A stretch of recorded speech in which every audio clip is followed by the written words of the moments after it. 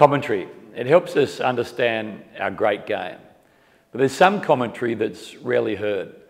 The commentary inside the players' heads. In this series, we take you inside the Demons' minds. The highs, the lows, and the psychological side of the game. This is the Melbourne Mindset, brought to you by IG.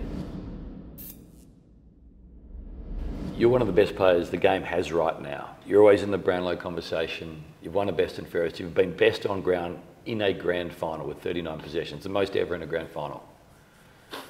You are at the elite level, but somehow the anxiety creeps in. It is incredible how it can affect you.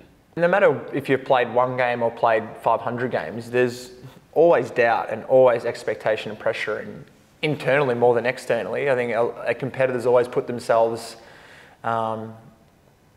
they always want to exceed more than they actually should, if that makes sense. They never I'm never satisfied with what I've done. Like I've obviously won a Norm Smith and a premiership and best and fairest, but the mindset of a competitor is, well, I want to win 3 best and fairests and I want to win 3 premierships, and I want to be a 10-time All-Australian. But I think sometimes you got to actually sit back and kind of smell the roses a bit and actually sort of, in a non-arrogant way, but appreciate what you've actually done, because then that kind of makes you feel real grateful for the position you're in. It's hard to get yourself into that mentality where you push everything that has happened away because it's uncontrollable and just look at the next contest.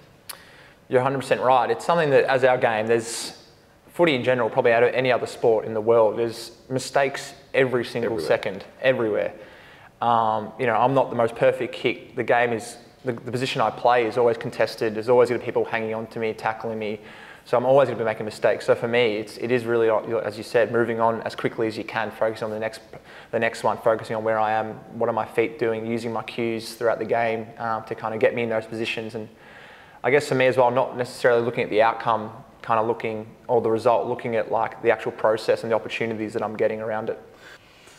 Ahead of the grand final in 21, how were you in terms of your mindset? I was really nervous for the game, but I never had doubt in that I could play or perform on those moments. I knew that I can perform. I always have, growing up in big games, basketball or football. I felt like I've always, when the pressure kind of has increased, I've always felt like I've gone to a new level, and I definitely felt that during the final series in general.